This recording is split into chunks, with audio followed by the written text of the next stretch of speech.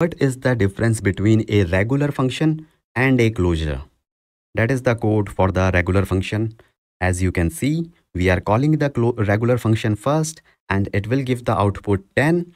Then we are calling the regular function again and it will again log the value 10 only, right?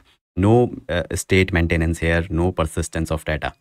The conclusion is regular functions do not retain access to their reference variables after the execution completes. Okay. Whereas this is the code of the closure and here is the counter 1. When we call closure 1 for the first time, it will give the output value 1. When we call it again, it will increment the last value to 1 and then the output will be 2. So the reason is closure retain access to their reference variables after execution completes. And that is the difference between them.